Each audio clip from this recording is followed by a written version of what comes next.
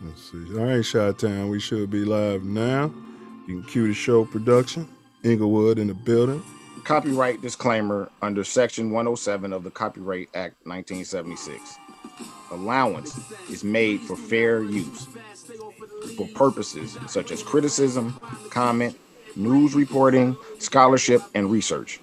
Fair use is a use permitted by copyright statute that might otherwise be infringing. Non-profit, educational, or personal use tips the balance in favor of fair use. Yes, sir. Like, share, subscribe. In entering upon this course of instruction, each of you should, so far as possible, lay aside for the time being all previous theories and beliefs. By so doing, you will be saved the trouble of trying All the way through the show. to put, quote, new wine into old wineskins, end quote. Luke chapter 5, verse 37. If there's anything as we proceed which you don't understand or agree with, just let it lie passively in your mind until you have enjoyed the entire show. For many statements that would at first arouse antagonism and discussion will be clear and easily accepted a little farther on. After the show is over, if you wish to return to your old beliefs and ways of living, you are at perfect liberty to do so. But for the time being, be willing to become as a little child, for said the Master in spiritual things, quote, except ye become as little children, ye shall in no wise enter into the kingdom of heaven, end quote. Matthew chapter 18, verse 3. If at times there seems to be repetition, please remember, the Self Love Show is a lesson, not a lecture.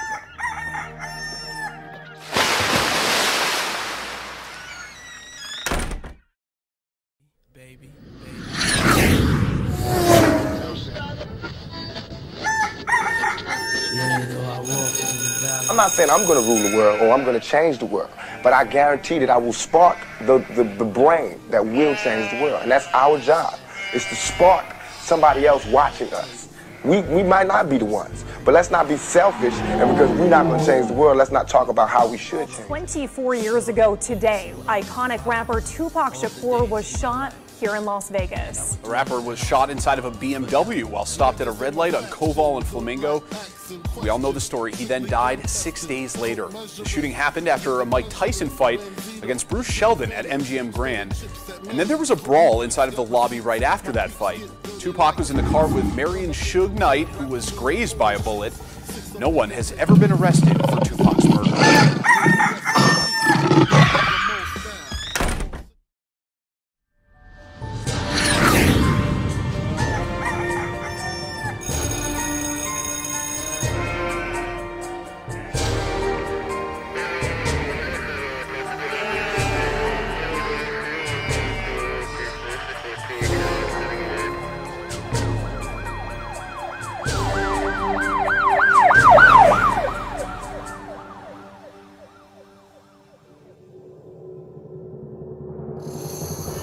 Block right here. I should call this shit no block. It's 10 o'clock. Where the fuck y'all niggas at? This what y'all wanted me in Chicago? O block right here. I should call this shit no block. It's 10 o'clock. Where the fuck y'all niggas at? Niggas ain't outside. It's only 10 p.m. Where the fuck y'all niggas at, blood? O block right now. Where we at? Tell you something, man. This Nino Brown, man. I'm live on O block right now. Where we at? This O block. I'm from Miami. I just want to tell niggas, man, we gotta stop killing each other, man. Yeah, this shit ain't about nothing. All that killing shit, we gotta work together, man. Stop killing each other, my nigga. I had to come over here and tell niggas that shit, my nigga.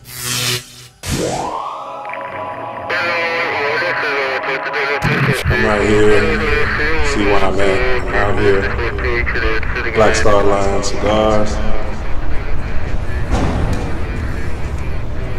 For grown man. On some grown man stuff. And to the PDs, stop doing that killing. Please, stop doing that killing.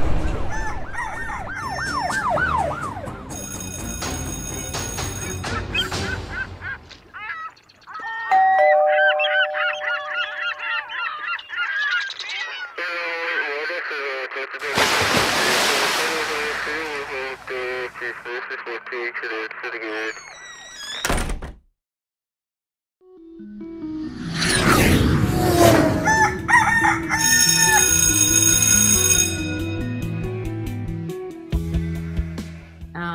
even in this instance, if I could be of service to a 9-year-old girl or a 19-year-old woman or girl who wants to be a woman, is to really remember that self-love is the best way that you can receive love from anybody else, because it's coming from you. A lot of times we forget that. We look externally for this love. We look externally for this feeling of validation and adoration and approval, and it has to come from within.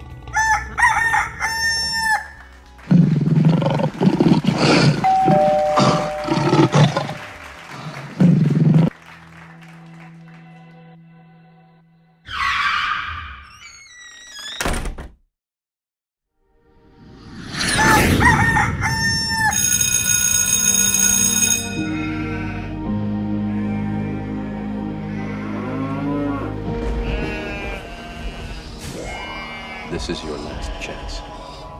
After this, there is no turning back. You take the blue pill, the story ends. You wake up in your bed and believe whatever you want. You take the red pill, you stay in Wonderland. And I show you how deep the rabbit hole goes.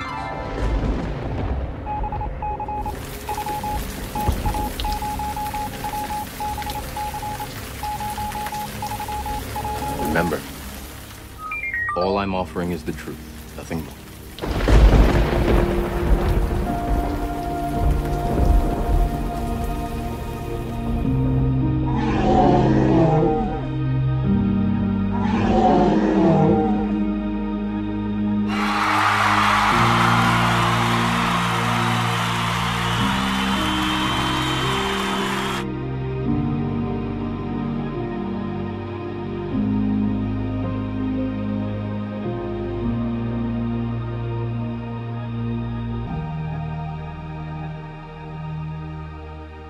Self Love, cue the music.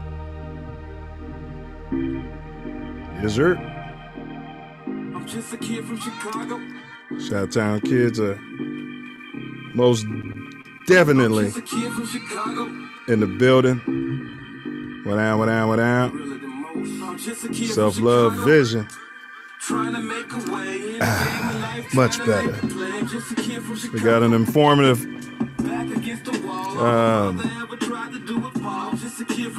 show lined up for you today. Could be controversial. These are lessons, not lectures.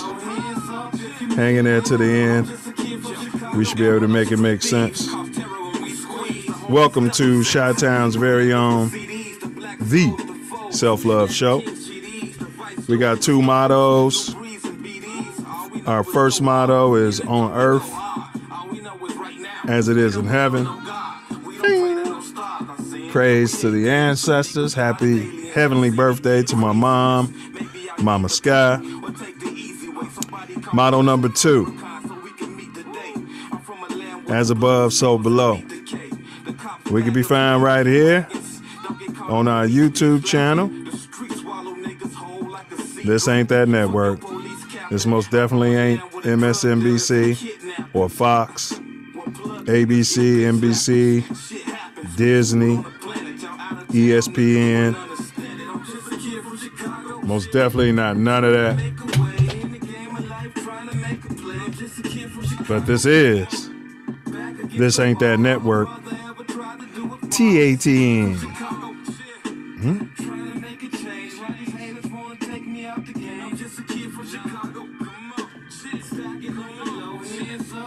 This is my mama's song. Big up Scooter Chose. This is one of the co-hosts, 9 Millie, also known as Self. What down, Chi-Town. What down, and all. What down. Repeat after he. I am greater than my excuse. I am greater than my excuse. Third time's for the charm. I am greater than my excuse. Today is Wednesday. We over the hump. 3/16/2022. As always, we acknowledge you cats could be any place in this magnanimous universe. And thankfully, we all Scooter chose to be here together. Here together. What down, brother Wordsmith? What say ye, sir?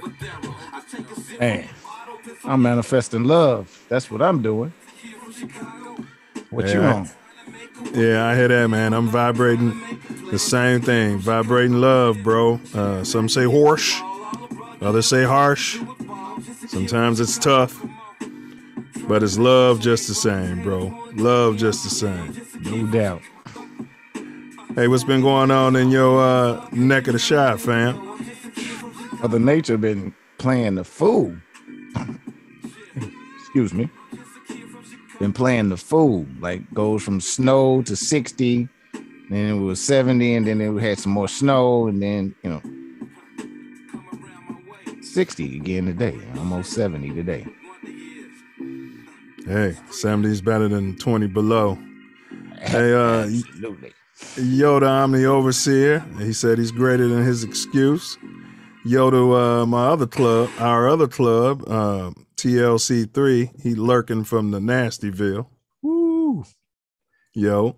All right. So before we jump this off, as always, we want to tell you what we got planned for today. We always run over the Self Luv Show's quote of the day. And then our MGD video, which is more growth and development. It's a very short video. It tells you what the platform is, what our foundation is, what we're standing on. Then, of course, we jump over to, we run a short video we always call Tattoo Tyranny. Self Love and I, we unpack that, react to it, and determine if it's tyrannical or not. Then, of course, we always have our riddle du jour, riddle of the day, aka the dome teaser. And big topic, the transatlantic slave trade, fact or fiction. And then towards the end of the show, we'll wrap it up with next week's sneak peek, and then close it out with my personal favorite part of the whole shebang, and that's Brother Wordsmith's final words out there. Hey, you got any announcements, Snoop? Like, share, subscribe, hit the bell, share far and wide. Let's get it to the people. Absolutely. I want to echo his sentiment. Let's get her done, and smash that thumbs up as well. That's the share. That's the like part of it. So let's get that done. And once again, happy heavenly birthday to Mama Sky. That's Say Eureka, Africa. Yes. Happy birthday. Yes, may she rest in heaven, and hopefully she's enjoying the show. And if there's anybody out in the chat, any historians, or you heard any family stories about whether or not your ancestors were on the plantation or something like that, we want to hear about it. Maybe they never were, quote unquote, prisoners of war or vis-a-vis slavery. Maybe they were, property owners, senators, and things like that. We want to definitely hear from you in the chat. And if you have any questions, have at it. If they're of a respectful nature, then obviously we'll address those questions or comments to the best of our ability. But enough of my yapping. I'm going to turn it over to this brother to my right, Self Love, so he can handle his business. Welcome to the show. Glad y'all are here. As always, we have the Self Love Show quote of the day, followed by the More Growth and Development platform, which we're building the Self Love Nation off of. But first, the Self Love Show quote of the day. How can a Negro say America is his nation? He was brought here in chains. He was put in slavery and worked like a mule for 300 years. He was separated from his land, his culture, his God, his language. Once again, how can a Negro say America is his nation? He was brought here in chains. He was put in slavery and worked like a mule for 300 years. He was separated from his land, his culture, his God, his language. Malcolm X. Check out this video coming at you. Silverback More Growth and Development Platform. Number 1, repair our nation via reparations. We demand our silver back. Number 2, to connect our breadwinners with our activists. And 3, show an accurate depiction of African-American Chi-Town. 4, to shine a light on positive influences. 5, heal our community one person at a time. 6, to provide an unfiltered platform for our influencers. 7, recycle the black dollar. 8, to provide mentors for the mentorless. 9, close the gap between us and our pink kinsmen. Yes, get it closed. Closing the gap. Closing the gap.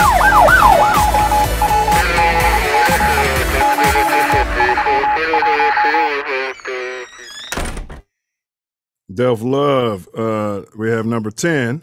What's number 10, sir? Protect our women and children by all means necessary. Facts. Facts. Any and all means necessary all the time. Let's get that done. And I want to give a big ups and a yo to the young buck, Daniel Johnson.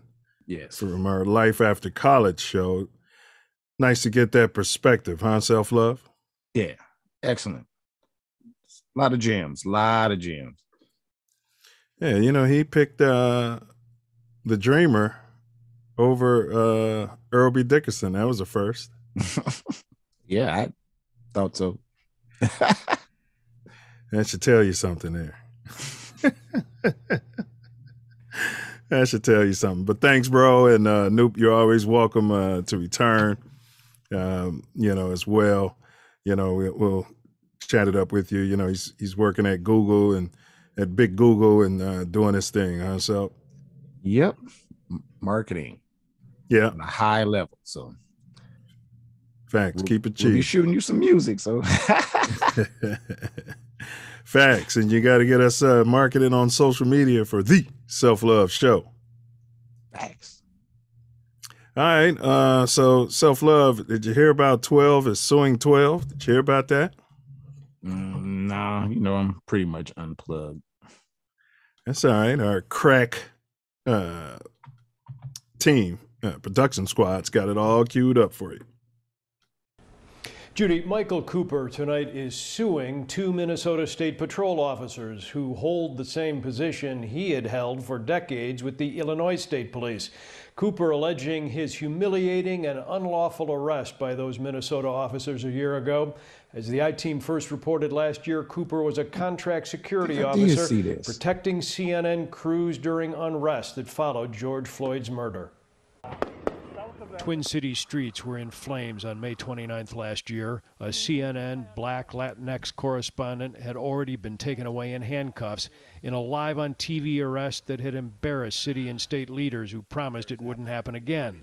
A day later, it did, when Cooper says he was trying to escort CNN news personnel to a safe location. We had started filming at about 4 o'clock.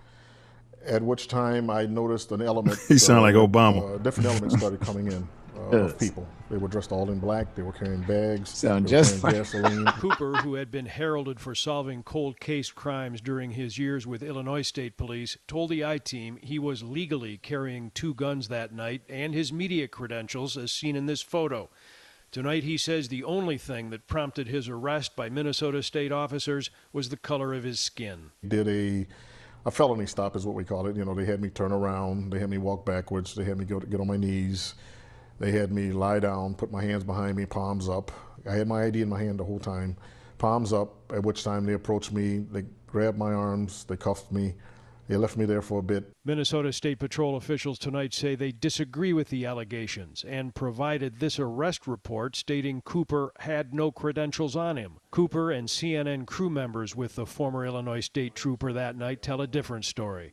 He was locked up for 20 hours here in Hennepin County Jail and released with no charges ever filed. He says what he told us in November still applies. I'm still trying to cope with it, and you know, I still wake up thinking about it. How could this happen? CNN is not named as a defendant in the lawsuit, just the two state patrol officers who arrested Mike Cooper, and it is a suit that could easily have been avoided, according to Cooper, had those Minnesota troopers simply apologized. They didn't, and so tonight they're being sued for $1 million in damages. Wow. Yeah, wow is right. What do you got to say about that, Self? That's all the tattoo tyranny. That's tyranny. It's supposed to be a free press and all of that. They're not supposed to mess with those guys. Yeah. Yeah. And he was legally carrying. I think it's only illegal. We covered this on our gun show a couple weeks ago. Yeah. He was legally carrying, and you know, it's only a crime when you're strapped if you're black. Yeah. And didn't charge him with anything. Just held him for 20 hours. That's just that's tyranny. Yeah. I guess legally the slave catcher can hold you for up to 24 hours without charging you with anything. Yeah, that's tyranny. I concur. So we would both agree that tyranny through and through. I hope this guy wins this lawsuit, although it's going to come from taxpayers. Yeah. Yet and still, they need some recompense when they go ahead and do some garbage like that. Yeah, they wouldn't even apologize. So, you guys, today's topic is the transatlantic slave trade, fact or fiction. That's what we're here for. And as always, we do have a dome teaser for you guys. It's really for Tori, because most of you guys don't even have the gumption or the compunction to take a shot at it. So here we go. Exercise your visual faculties prior to executing a jump. What is the proverb? One more time. Exercise your visual faculties prior to executing a jump. What is the proverb? All right, Self Love has that one, and he has it. You guys should have it, and he typed it in. I can confirm that is correct. And so if you guys feel like you know it as well, have at it. So, but enough of the appetizers. Let's quench the self-love nation's thirst. Yeah, in my magic cup, we're going to quench the thirst. All right. So if production can run the promo video.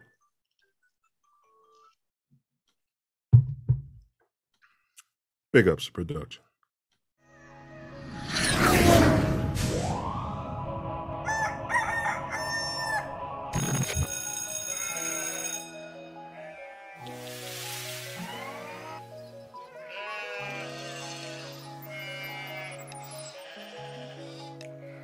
But on 3/16, which is my beloved mom's, rest her soul's, birthday.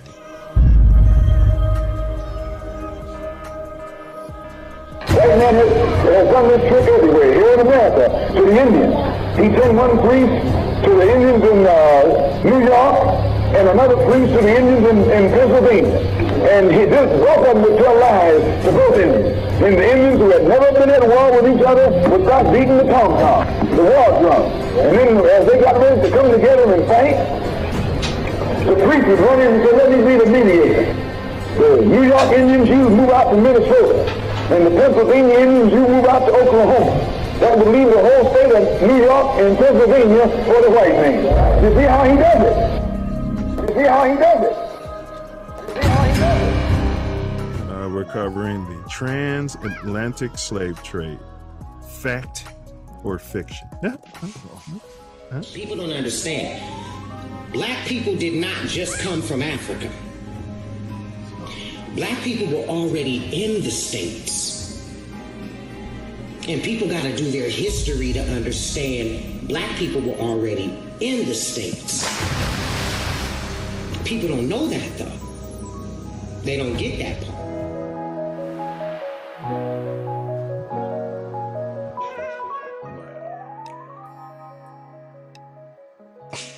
Yeah, we got a lot to unpack next week. Can I just end with this one thing? These four brothers sitting here, we didn't all come from Africa. And there was there was a country before 1492, and our history goes way beyond 1492. So you can't start us at 1492. We were always here. We were always here. Because, however much America strays away from the ideals of justice, the goal of America is freedom. Abused and scorned though we may be, our destiny is tied up in the destiny of America. Before the Pilgrim Fathers landed at Plymouth, we were here. Before Jefferson etched across the pages of history the majestic words of the Declaration of Independence, we were here. Before the beautiful words of the Star-Spangled Banner were written, we were here. Hey bros, what's going on? This is Cotton. Be sure to subscribe to my channel if you haven't already, because subscribing makes you feel good. Do you still have them?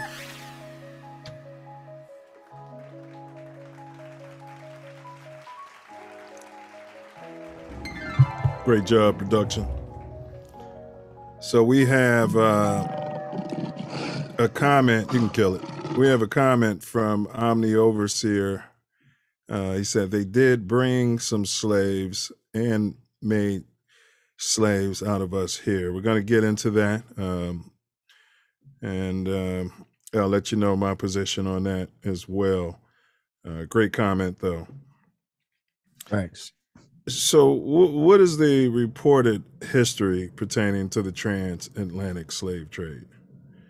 What do you know about what we were taught, in school or in history class? That they brought millions upon millions from there to here, and so much that it was 100 million lost in between.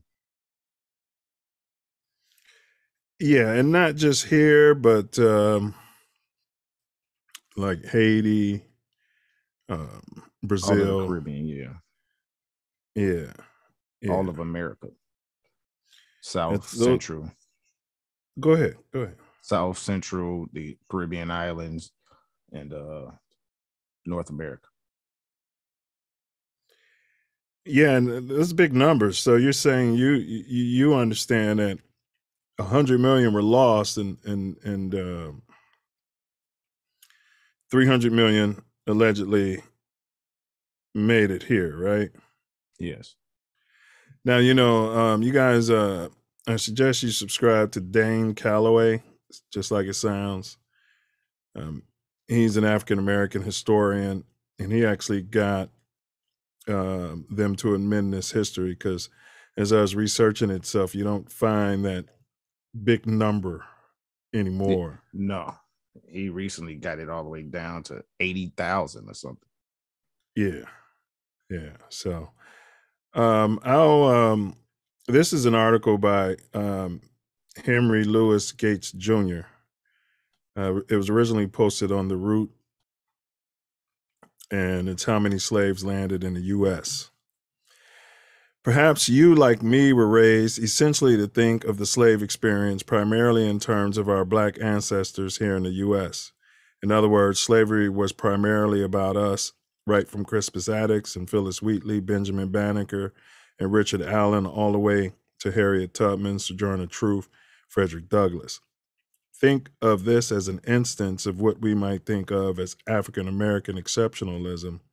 Or in other words, if it's in the Black experience, it's got to be about Black Americans. We'll think again. The most comprehensive analysis of shipping records over the course of the slave trade is the Transatlantic Slave Trade Database, edited by Professors David Eltis and David Richardson. While the editors are careful to say that all their figures are estimates, I believe that they are the best estimates that we have, the proverbial gold standard in this field of study of the slave trade. Between 1525 and 1866, to put that in context, my maternal great-grandmother was born in 1888. So between 1525 and 1866, in the entire history of the slave trade to the New World, according to the Transatlantic Slave Trade Database, 12.5 million Africans were shipped to the New World. 10.7 million survived the dreaded Middle Passage, disembarking in North America, the Caribbean, and South America. And how many of these 10.7 million Africans were shipped directly to North America? We'll save that. So that's the figure, Self, that Gates is calling the gold standard, and this was through PBS. That's still lower than what the nonsense they were feeding us back in the day. Absolutely. But let's, we'll get into it. But if you think about, we'll get there. But where are the boats? Who made all these? Yeah, who made all these boats? Who were captaining all these boats? So these are the things that we're looking at. And like Self said, there's no record. You have a record of a few boats that they talk about all the time, but you don't get records of all the boats. You don't really get records of the boats. They just say the name of it. They don't say who the captain is, the ones that they speak about. Yeah, like the Amistad and all that. Yeah. Who made money? Who was profiting off of just trading the slaves? Who was doing that?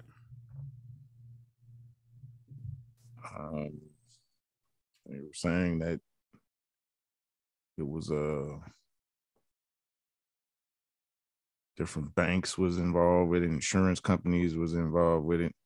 My mind just blanked. Yeah, you had the Queen of at the time of England was a major investor in one of the slave trading corporations. Facts. And as you said, so the Portuguese started it according to white people's history. So they were, I was blanking on. Yeah, they were big in it, man, and they kept it going even after the English stopped. They're alleging that by the 1480s, Portuguese ships were already transporting Africans for use as enslaved laborers on the sugar plantations in Cape Verde and Madeira Islands in the Eastern Atlantic. The Spanish conquistadors took enslaved Africans to the Caribbean. These are the people of color. To the Caribbean after 1502, but Portuguese merchants continued to dominate the transatlantic slave trade for another century and a half, operating from their bases in the Congo, Angola area along the west coast of Africa. That's why you had, so many Moors here. The Dutch became the foremost traders of enslaved people during parts of the 1600s, and in the following century, English and French merchants controlled about half of the transatlantic slave trade, taking a large percentage of the human cargo from the region of West Africa between the Senegal and Niger rivers. In 1713, an agreement between Spain and Britain granted the British a monopoly on the trade of enslaved people with the Spanish colonies. Under the Asiento de Negros, Britain was entitled to supply those colonies with 4,800 enslaved Africans per year for 30 years. The contract for the supply was assigned to the South Sea Company. That's it, the South Sea Company, of which the British Queen Anne held 22.5% of their stock. Probably no more than a few 100,000 Africans were taken to the Americas before 1600.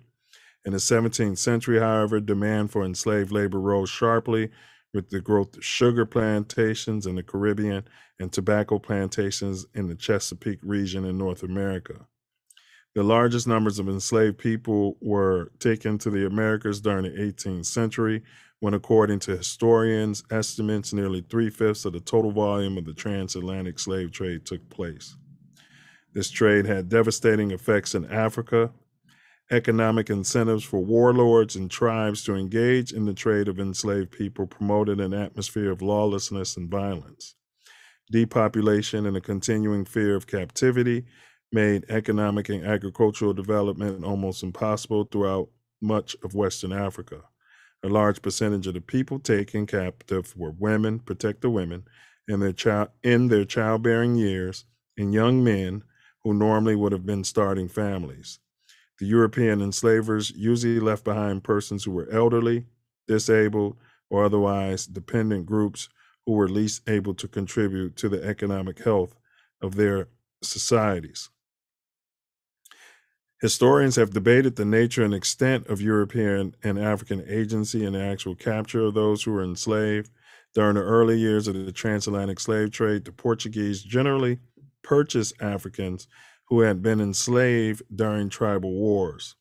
As the demand for enslaved people grew, the Portuguese began to enter the interior of Africa to forcibly take captives. As other Europeans became involved in the slave trade, generally they remained on the coast and purchased captives from Africans who transported them from the interior. Following capture, the abducted Africans were marched to the coast.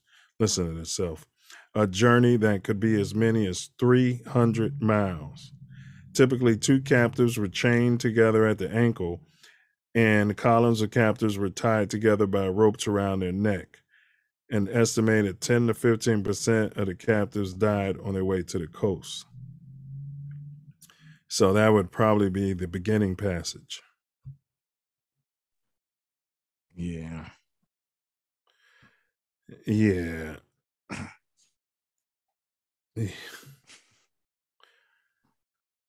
Yeah. All right. So that was so here we go. So we kind of broke down who was making money. As you said, Self, it was businesses and it was governments. South Sea Company, Queen Anne. So that so-called royal family has made money off of that. Big money. Yeah, banks. I want to say Chase Bank, but it wasn't called Chase Bank, but what, turned into Chase Bank. Lords of London. Facts. Yeah. Now, up to 12 million. We're not even going to use the 400 million figure. Up to 12 million over 300 years. So that breaks down to 40,000 annual POWs transported and 3,333 monthly. But it takes 90 days to make the Middle Passage for the boats to cross. Yeah. You know how many boats would have been on the ocean? Yeah, the math ain't mathing. I mean, they would have had to have converted all of their warships. You don't even hear that pirates were doing this. No, it's a difficult journey. They lose boats trying to come from there. It's Say that again. You were breaking up. That's probably on my end. Said it's a difficult journey, and they lose boats coming from there to here. So they don't always make it. So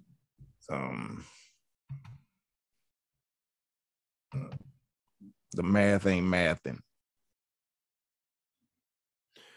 I'm going to have to concur. Again, 3,000, and we're taking small numbers, 3,333 monthly, and it takes 90 days. So let's say the ship is making a round trip. It takes them a month to get back to Africa to load up another boatload of POWs. 3 months, right? Well, 3 months each way, but round trip is a half year. Right. And how many boats would it take? How many could they put in a boat? Because we know that drawing that they showed us is fictitious. You mean with everybody laying on top of each other? Yeah. That's the only way they can make it work. Try to make the numbers jive. Let's see.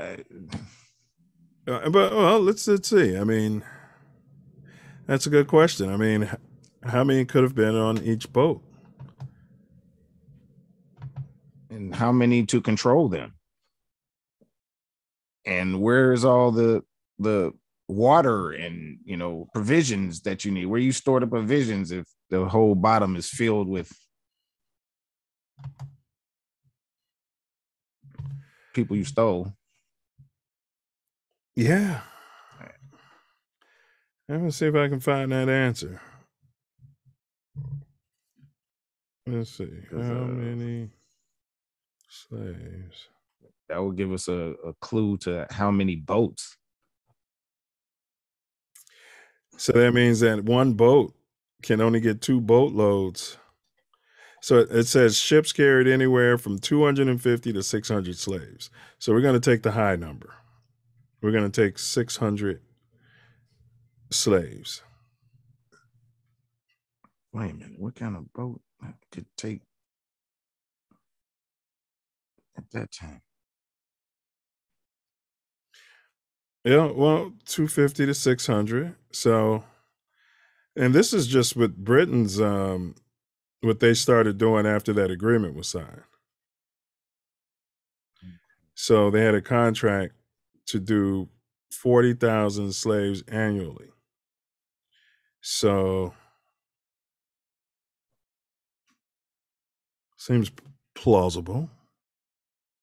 Wakil, what's up? The 600 on a boat, and like you said, where are the supplies? And that doesn't seem plausible. No, I'm trying to figure out what boat they have that at that time, period, could hold 600 people like that. And why do we have so-called dinosaurs in museums and we don't have more of these boats? Or one of them, for that matter. These are the questions we're asking. And what up, Wakil? You can, anybody can feel free to chime in the chat. Let us know what your feedback is on this. But that's part of, I'm not breaking this down as well as some of these other guys have, because I'm not, as well versed as they are. That's why I say check out some of these channels, and they'll break down to you why it just doesn't make sense. When you start with even that beginning passage, 300 miles. So yeah, that's that. After walking 300 miles, you're stuffed on a boat with up to 600 people chained together for 90 days. Now, I did the math. It takes me walking at a well-fed pace without being chained and roped to people. For me to walk a mile, it takes me about 30 minutes. So we're talking 150 hours, 24 hours in a day. So that's a 20-day walk. Well, they got to stop. So that's like a month walk and then a 90-day journey on a boat. That's the essence. It's crazy. Yeah, it is. It is. And apparently there are a lot more homicides than America would like us to know. There are, Sure. They change all that history. They make it his story instead of what actually happened. Yeah, and praise to the ancestors. Well, I know I can't speak on Self Love's behalf, but I'm not prepared to say that. Well, we'll get there, but I am prepared to say something happened. It's just the scale of it that seems just them saying that all of us were brought here in chains when we taught them how to navigate the earth. We taught them how to find a new world, quote unquote. We taught them how to farm here because we were already here. At least my people anyway. I mean, those are the Native Americans, according to the history I was taught in Chicago's public schools. Yeah, but every single explorer that came here, whatever, said they found copper-colored people, so-called black, every single one. Yeah, and I imagine the red man was, dark as well. Yeah, well, I mean, some of those people that are Native American are, not Aboriginal to this land. Yep. They're labeled as Native American, but they're not Aboriginal to this land, though. And those are the $5 Indians, according to Dane Calloway. We were classified as American Indians. Yeah. Yeah. All right. So you guys know what that means. We're going to unpack more of this in the part 2.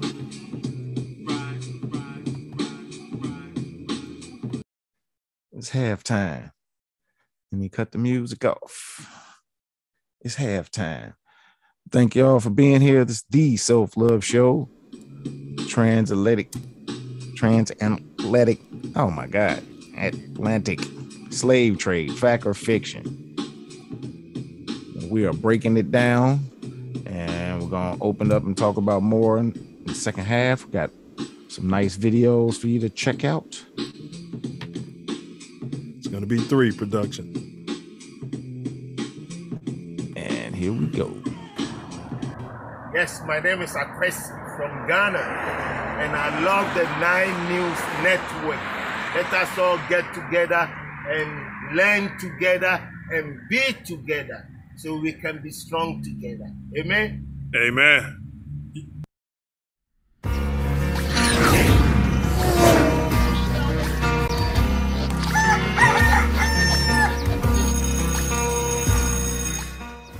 Silver there, I've been building a nation, self-love.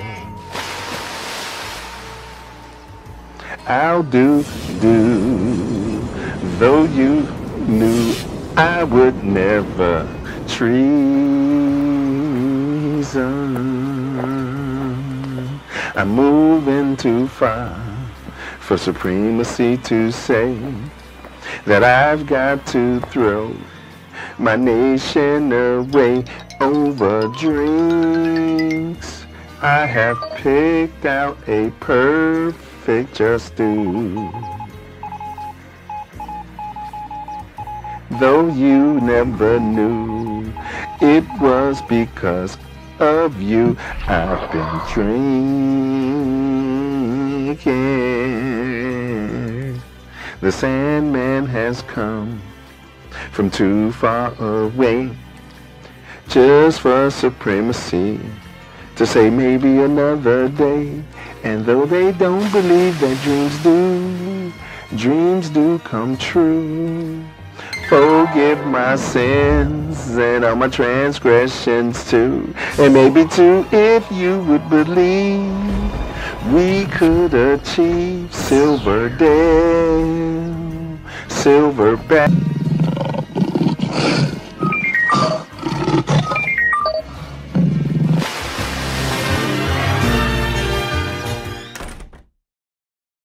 Well, what would you tell a young lady, a young woman, or a teen lady, or a young woman, any woman younger than you, much younger, of course, you know, about how you navigated or things that can help them if things around them seem pretty, you know, what word am I looking for, Tori? Things around them seem destitute. Chaotic. Chaotic, yeah. Crazy. Yeah.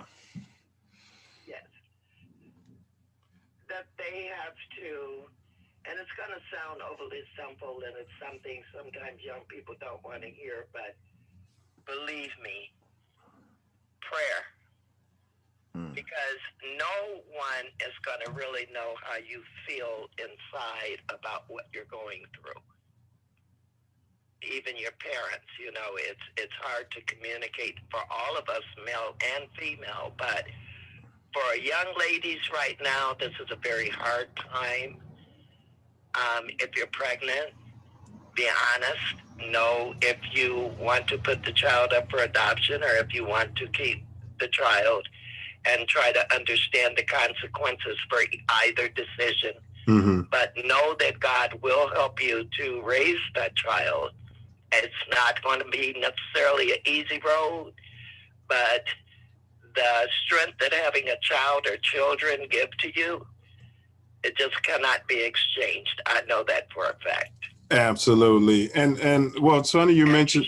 Yes. And Go ahead. I was just going to say, and get an education. You can go online, but don't neglect to get an education, not necessarily college, but a trade, something to do so that you can earn money and don't get trapped up in the system for your whole life. Jules I from. say this because, as you know, I raised 4 children by myself primarily. Jules from an elder. So you mentioned prayer, and it just so happened I was doing some reading today, and I came across a book on like how to pray, proper way to pray. So is there a certain way to pray? Do you agree that there is a way to pray? And if so, what would you suggest to someone who doesn't know how to pray?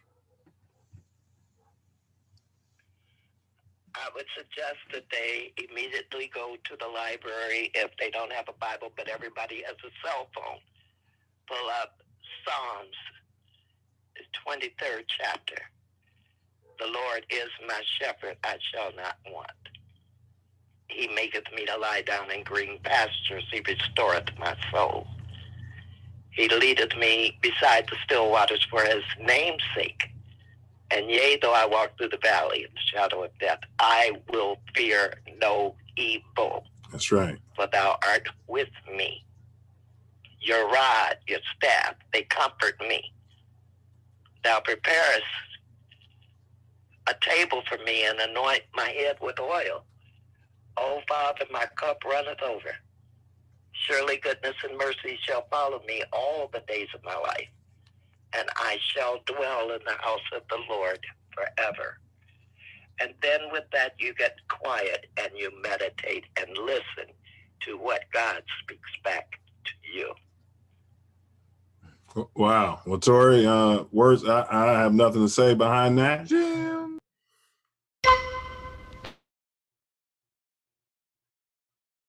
I'll go, I'ma give it all and I won't slow. Yeah. I'ma show the world what they don't know. Sure. I'ma be the one. I'ma be the one when I'm done. Ain't lying, y'all. If I made it this far, I'll go higher. If I made it this far, I can make it anywhere. If I made it this far. Welcome back to the Self Luv Show, where we are breaking down the Transatlantic slave trade. Fact or fiction? Talked about the history of slave and what we were taught early on in life and how things have come down from those numbers and they're still going down. This is a joint though. Big up to Trife Mac.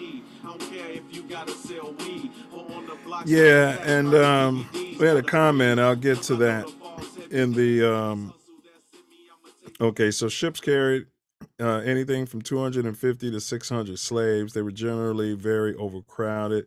In many ships, they were packed like spoons with no room to even turn, allegedly. Although in some ships, a slave could have space about 5 feet 3 inches high and 4 feet 4 inches wide. So I wanted to add that for context. Omni Overseer says, if you have 6 boats with 300 slaves, that's 1,800 a trip. How many trips a year could they make? And I mean, you know, these are the questions. These are the questions, you know, that we're here to unpack. Slave ships ranged in size from the 10-ton Hesketh, which could carry a crew plus 30 captive Africans, to the 566-ton Par, P-A-R-R, which carried a crew of 100 and could hold a cargo of as many as 700 enslaved. This is from, I'm reading from Encyclopedia Virginia, and I believe this is what Dane was working with. The lower deck of a slave ship was divided into separate compartments for men and women, with the men shackled together in pairs and the women left unchained, but confined below. And the women didn't attack them. The conditions were appalling, with hundreds of people crowded together with little airflow and even less sanitation. Captive Africans suffered from diseases such as dysentery or dysentery, and smallpox, depression, and outright despair. The cruelty of captain and crew, and sexual exploitation. As a result, mortality rates average above 20% for captive Africans in the first decades of the slave trade and about 10% by 1800. The possibility of mutiny or revolt resulted in heavy-handed discipline. Crew and captive cargo were routinely whipped, and more extreme forms of violence, including thumb screws, were used to discipline the Africans. Despite this, Africans did resist.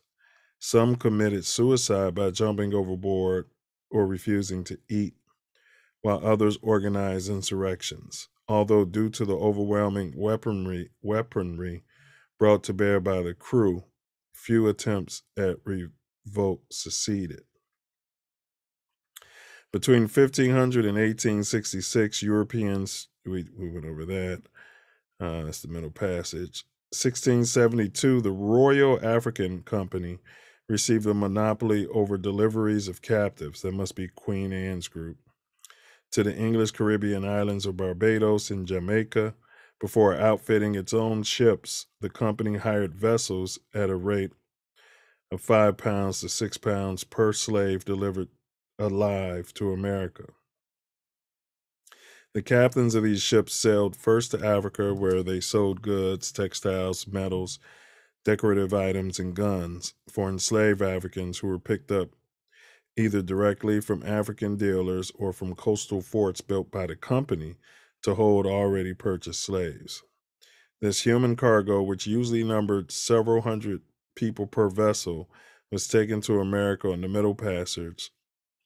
A few ships came directly to Virginia, while most sold their choicest cargo at higher volume ports in Jamaica or South Carolina, delivering unsold remainder slaves to the Chesapeake Bay region. An estimated 140,000 enslaved captives disembarked in the Chesapeake region, initially to work in tobacco fields. In 1698, the Royal African Company lost its monopoly and soon was eclipsed by private British and American merchants. Those based in Bristol and London dominated the Virginia trade until the 1730s, when the London merchants were overtaken by others based out of Liverpool. Nearly 2/3 of the Atlantic slave trade took place between 1698 and the British abolition in 1807-08. The ships and their voyages. Slave ships ranged in size from 10 ton, I read that, to the, let's see here.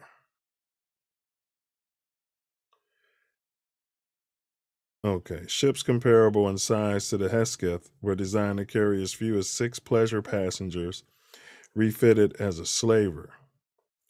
The Hesketh transported a crew plus 30 Africans. The Par, on the other hand, carried a crew of 100 and a cargo of as many as 700 slaves. Most ships, nicknamed Guinea men after the Gulf of Guinea on the west coast of Africa, were sized somewhere in between, growing in tonnage over time as the Atlantic trade itself grew.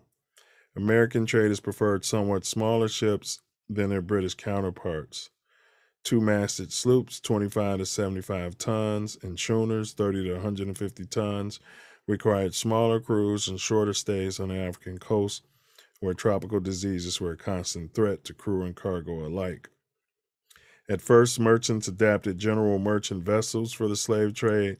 Later, they built ships to the trade's particular specifications, which included portholes for better airflow to the lower decks and copper sheath holes to combat the wood rot and boring worms found in tropical waters.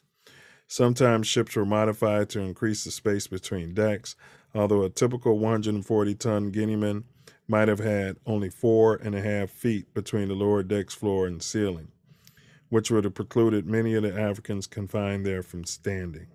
The lower deck generally was divided into separate compartments for men and women, with men shackled in pairs. Most women were left unchained but confined below, while children had the run of the ship. African men and women used the children as means to communicate with one another and, in some cases, to plan insurrection. A wooden grating separated the men's quarters from the main deck and was designed along with portholes to facilitate airflow. Even so, the captives crowded together, unsanitary conditions, and oppressive heat. One observer described the area below decks as most impure and stifling. The anonymous author of Liverpool and Slavery, an historical account of the Liverpool African slave trade by a genuine Dickie Sam, cited in 1884, cited a trader who stated that after remaining 10 minutes in the hold, his shirt was as wet as if it had been in a bucket of water. So close and foul was the stench. The writer said that some enslaved Africans have been known to be put down the hold strong and healthy at night and have been dead in the morning. In addition to seasickness, the captives suffered from dysentery and outbreaks of smallpox and the crowded conditions. Mortality rates among captives averaged above 20%. The captain and his officers enjoyed personal cabin space, usually below the raised quarterdeck at the stern of the ships, while common sailors slept on the main deck, sometimes under cover of a tarpaulin or in a longboat. Also on the main deck, and built especially for the slave ship, was a 10-foot tall wooden barricade that bisected the deck at the main mast and extended about 2 feet beyond the ship's sides. The barricado separated the African men from the women, and in case of insurrection, the crew retreated to the women's side and used the barricado as a defensive fortification. Captain William Snellgrave, in a new account of some parts of Guinea in the slave trade in 1734, described how a group of African men endeavored to force the barricado on the quarterdeck, not regarding the muskets or half-pikes that were presented to their breasts by the white men through the loopholes.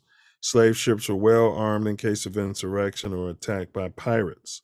According to an officer on the 140-ton Diligent, which sailed out of France in 1731, The ship carried 8 4-pound cannons, 55 muskets, 18 pistols, 20 swords, 2 swivel guns, all in excellent condition. While the ships were still off the coast of Africa, accumulating cargoes could take from a few weeks to several months. So it took that several months and then 3 months to, yeah. The crew built a house, a bamboo enclosure on the main deck designed to secure Africans prior to leaving the coast. The sailor James Field Stanfield observed in 1788, the business of constructing a house destructive and fatal to the crew because harvesting the bamboo forced crew members to be immersed up to the waist in mud and slime, pestered by snakes, worms, and venomous reptiles, tormented by mosquitoes and 1,000 assailing insects, and all the while being whipped and otherwise prodded by their relentless officers. Were they slaves too? Once the ship was ready to begin the middle passage, the crew removed the house and hung netting from the sides of the ship. This was designed to catch anyone who tried to escape by jumping overboard.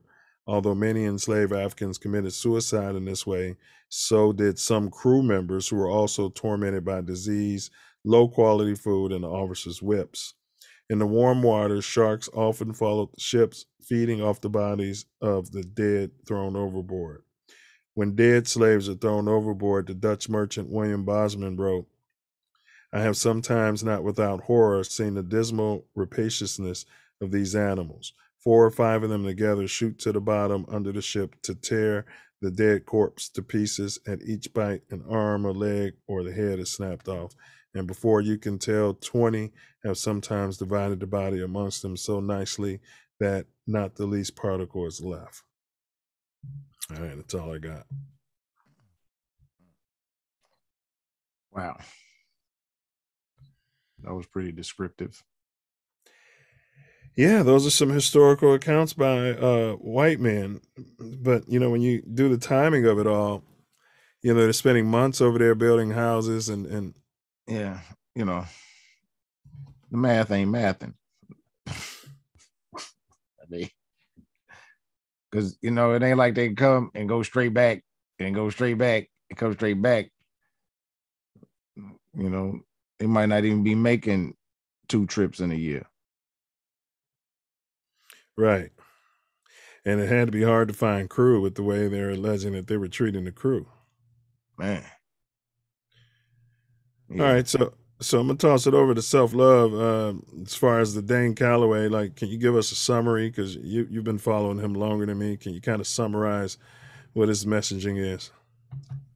His messaging is, and I don't want to speak for this brother because he's a brilliant guy, but messaging is that most of us didn't come from Africa, especially in North America, because out of the amount of slaves that came to the Americas, because there was some, and he's got a book, how you can trace your records, tracing your family's genealogical history by records. And it's a step-by-step guide that can help you see if your family came off of those boats, because there are records. Excuse me.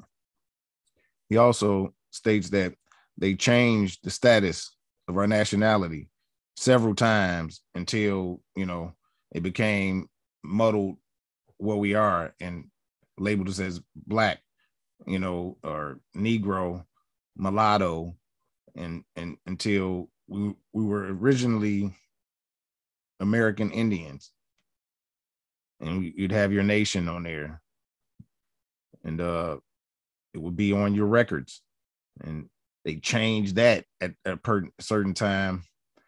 They changed it where it's no longer on your records, and it's been a lot of paper genocide, is what he says. They've changed us from being American Indians to Negroes, to Black, to African American, where we really have no standing in law.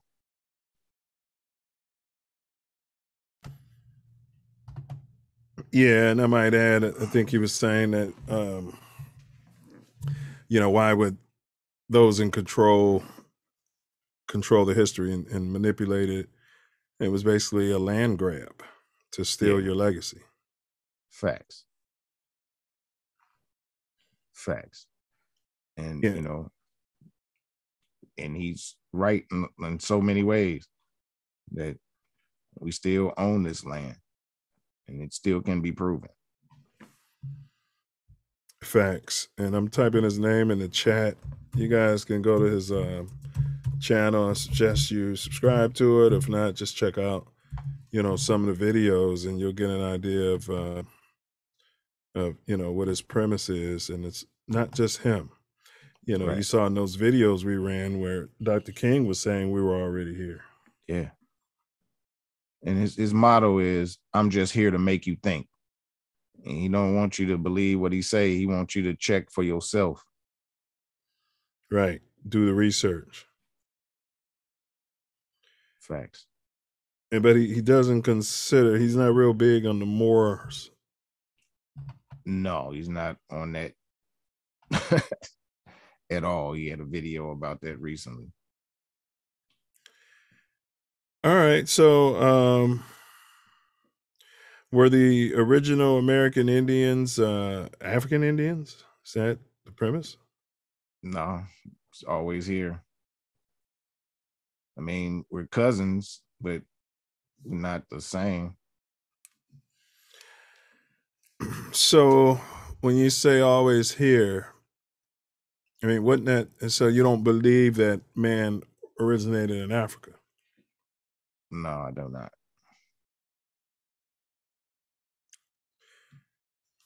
Okay, because on the other hand, if man did originate in Africa, I would feel like maybe they just got here long before the white man did. Yeah, I hear you. But the Native Americans say that, or the indigenous people say that they came out of the dirt just like the Africans say. Of the land. Yeah, of the land. That's what I feel. So, and I'm not expecting us to know this figure, and this is for the chat as well. They're saying somewhere in the neighborhood of 350,000 POWs or slaves were brought to the U.S. And let's assume that that's true. How many would you say were already here when Columbus got here?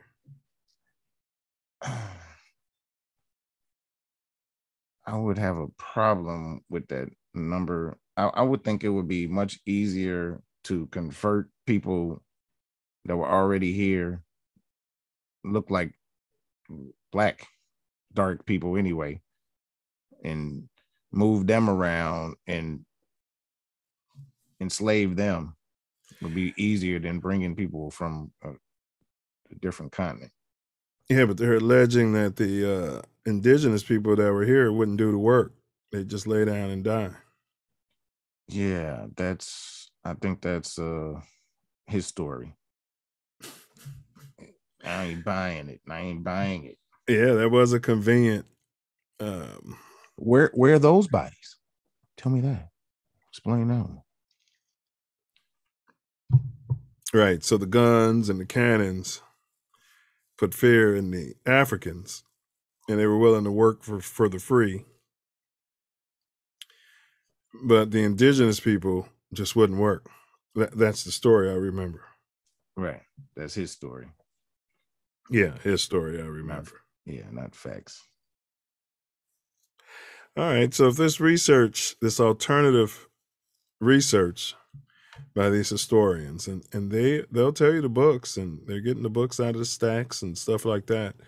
When you go to their page, they'll tag in, their sources. And then, talking to family, I remember somebody asked Godfrey, who went to U of I. It was, what's his name? He's one of the 5 percenters. Him and Godfrey got the Lord show. Jamar. Yeah, he asked him, do you remember your parents or grandparents or any African stories about people being snatched up? And Godfrey said no. Mm-mm. Seems like that'll be a big issue. something worth telling your kids about. I would think so. But if this alternative research is accurate, what value would the white man have in keeping us in this quote unquote darkness? The land, control that they have over a lot of things. It's just keeping the mindset. Yeah. If you can convince a man he was a slave or his ancestors were slaves, then yeah, they terrorized our ancestors too. Like, better not say you an Indian type of thing. Because remember, it was kind of a shunned saying that you was Indian for the older generations. They didn't like to talk about that. Yeah, one of those rappers, I think it's the one who made 1738. What's his name? Not the drink 1738, but the song where 1738. I'm not sure. Is it? That's 2 Chainz? Yeah. Okay. He was on one of those big chats, and he said that, you know, he was running around calling himself African American and, you know, talking about the slavery and all of that. And he got his family story, and none of that ever happened. And he said it's funny how even when they come here from different parts of the world, they loop them all into black, like you were saying earlier, Negro or what have you. And now you're a descendant of slavery. Right.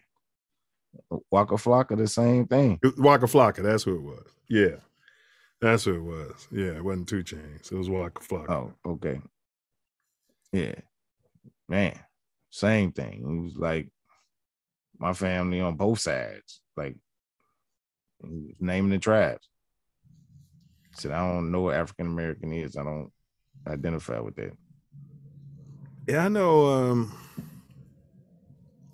I was asking my mom, rest her soul, about it. And this is some years ago. Great to hear her voice.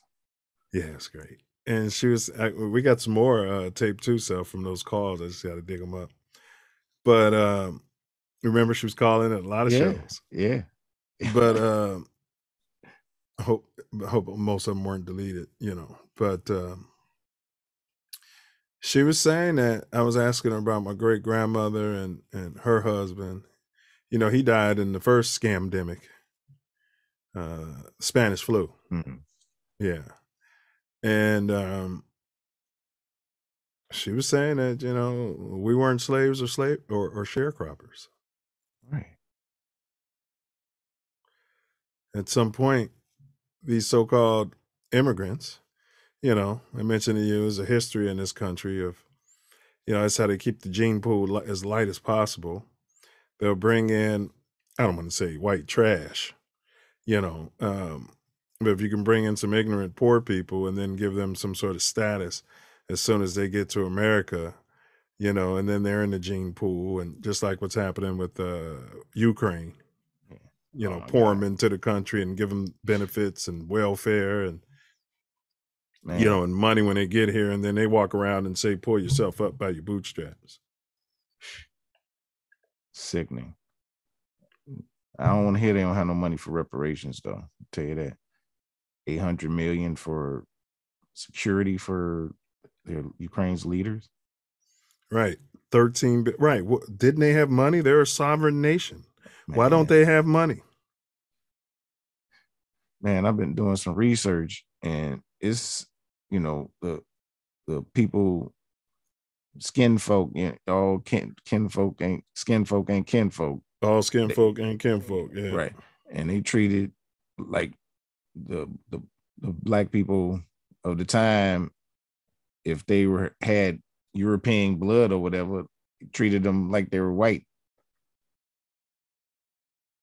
They didn't treat them like they were the same as, you know, the American Indian or the African slave. Well, they couldn't. You know, they didn't have the numbers and they didn't have control yet. You know, it's like, you know, that's why I don't like that term minority, because when you check history in this country, a minority simply meant a non-citizen.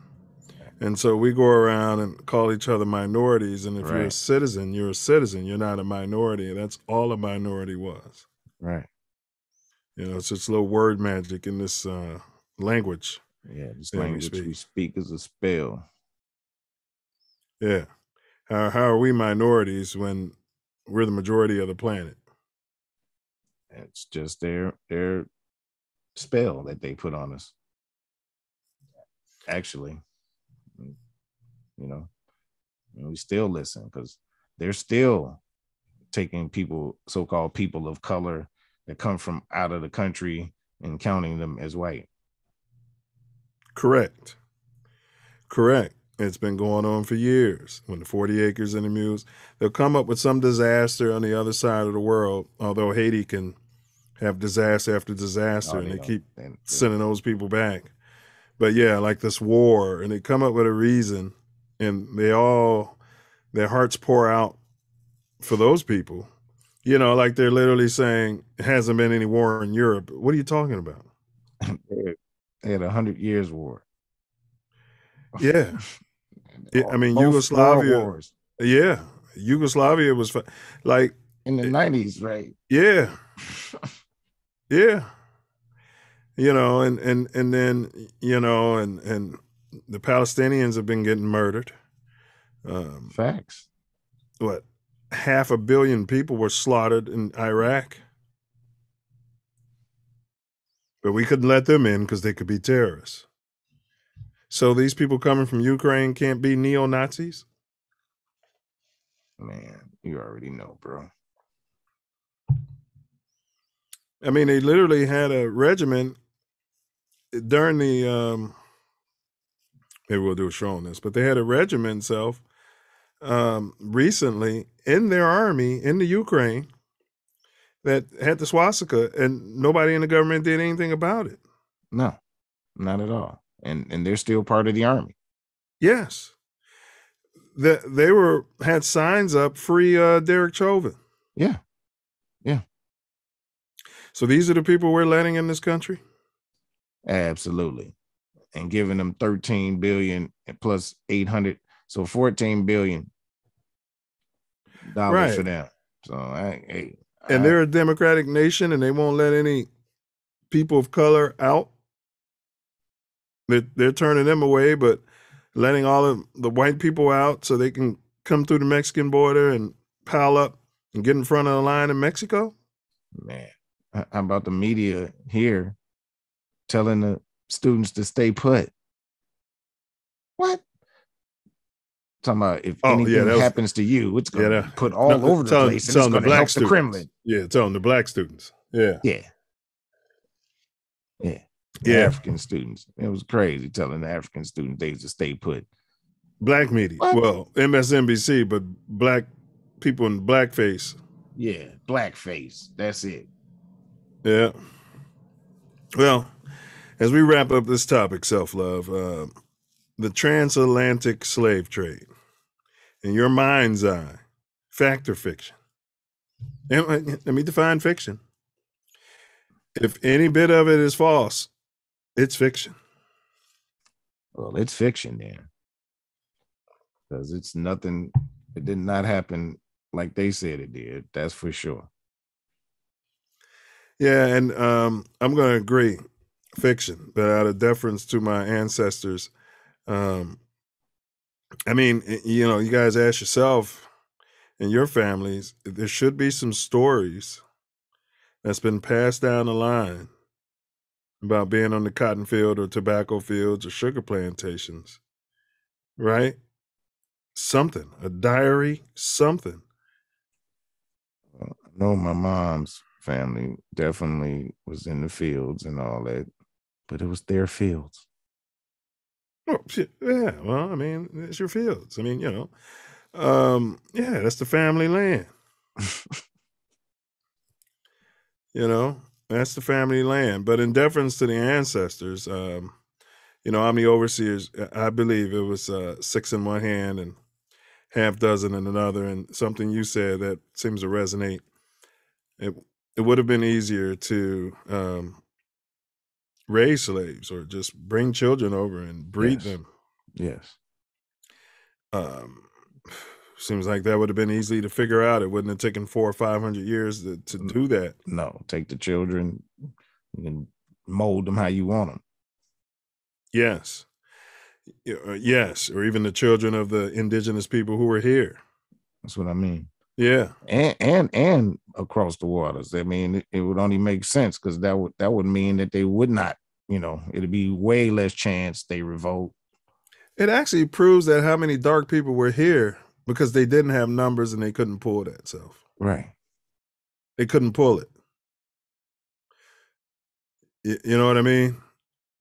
And maybe the indigenous people here weren't going to trade their family or their indentured servants or people they captured in war, to the Tubob, as they called them, or to the pink stink for guns and alcohol and sugar.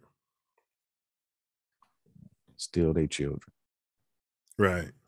So they can rape them. Well, can't say that word. Sexually assault them. Right. Yeah, can't say the R word on YouTube. And so that's what I got. I still encourage you guys. What was that other website you said check out, Self? I have it here somewhere. I went to some of his videos too.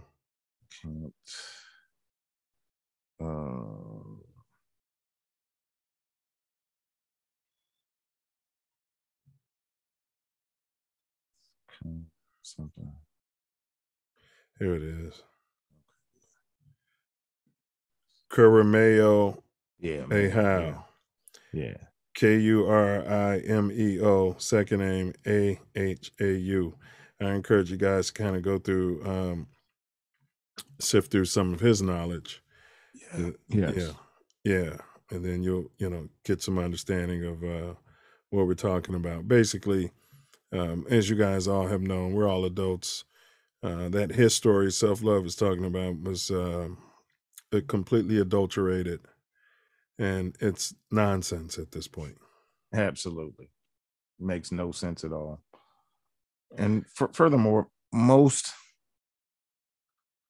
of his story is just ridiculous. It doesn't make any sense. If you want to get some sort of sense of the history, you go to the first edition of these books. They keep revising these books and changing the stuff, And the proof is how these people is critical race theory is a high, university class. It's not even taught to undergrads. And they're acting like you're going to teach it in the classroom and making laws so you can't know the history or you're not taught it at school. What kind of... Yeah, but they could teach you about all this European history up and down in school. Man. And about sex education. But can't teach you what really happened. And then teach you about Rome and all of that and Greece and act like the black people weren't there owning businesses and part of the Senate and doing art and science, just acting like there were no Moors, as far as that's what they call black people then, present. Acting like none of them philosophers didn't learn in Alexandria. Right. Right. Act like all of them did. Like they spent decades there. But they're the father of thinking. You talking about Alexandria in Egypt? Yeah.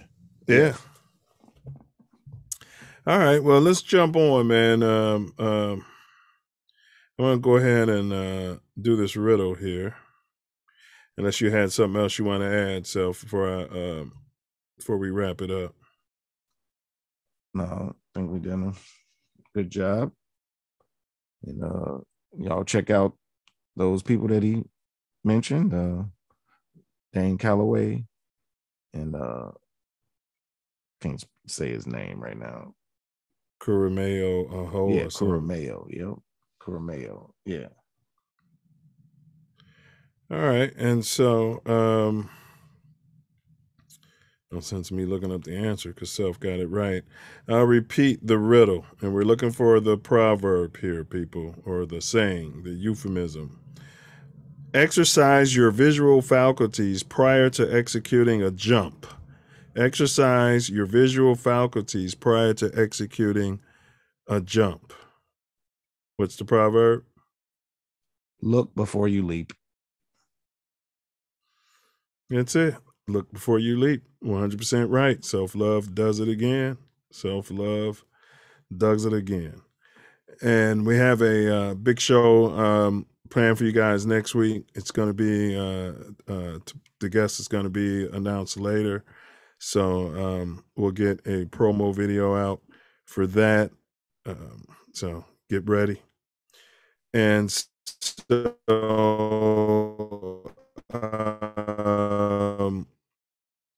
be sure to check our ambient mouthpiece included.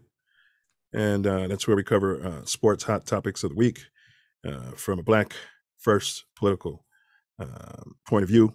And it's an open panel, so you guys can always jump in and pop up. But don't forget to bring your mouthpiece. Guard your grills, knuckle up. Now I'm going to turn it over to the Snoop to my right for my personal favorite part of the whole shebang, and that's Self Love's final, Tory Wordsmith's final words out there.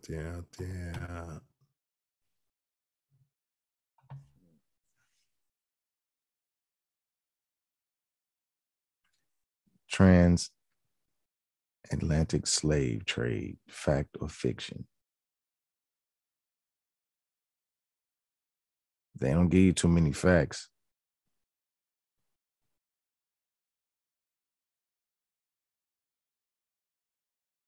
They act like they've done a lot they never did. And we supposed to believe them because they said.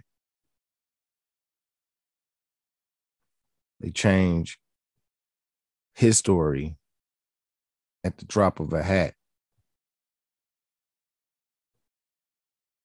Changed us from native Aborigines to African American and Black. So we don't know this is our land.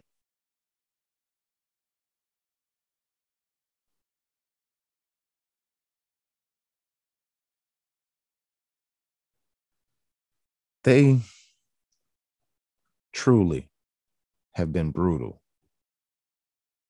Erased our history, make it a mystery,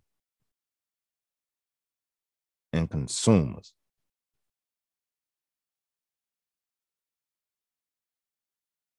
It's crazy how the whole world benefits off of us, except us.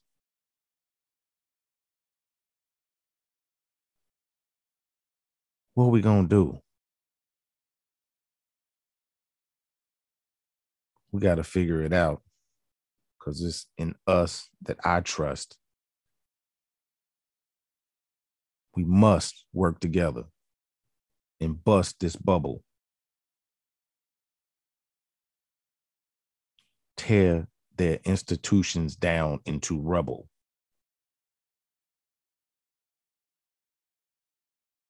And build ours on top of it. Not gonna stop with it till we back on top with it. Words.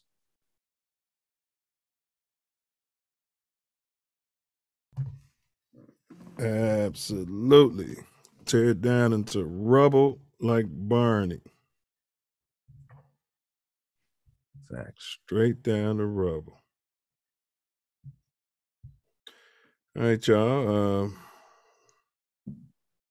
Close it out here. This is a song called Wallow by Emerge McVeigh, who's appeared on the Self Love Show. One of our brothers from our other mothers from the half block back in the hood, neighborhood. Great message. Big ups to Emerge. I'm trying to change a motherfucker. This $1 million worth of game. On my wallow shit. See, I'm talking to you niggas cause I'm hoping that'll make you change. On my wallow shit. I'm trying to change a motherfucker. This $1 million worth of game. Bullets of boomerang. Stand your ground. Murder, suicide. Yeah. Eye for an eye. Silence is violence. You see something, say something. 12. Greed plus ego over fear is slavery. Charity plus humility times love, freedom. Do not, for any reason, no matter what you're told, under any circumstance, do not answer questions. No matter who says it or where you heard it from, question everything. Fear is fake news. Vibrate love. Forgiveness and charity, those are the highest self-love vibrations. So do something charitable for a so-called enemy and end a beef. Facts. In that beef, end it.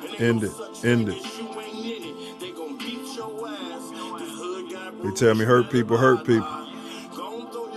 Healthy people can heal people. Free the old man. Free Larry Hoover now. Free Chief Malik Jeff Ford. Free all the guys, man. Prison is slavery. And y'all can be like St. Pedro. Keep your eyes on Yahshua, and you can walk on H2O. Facts. Move mountains. A whole mountain self-love? Yeah, like that one right there.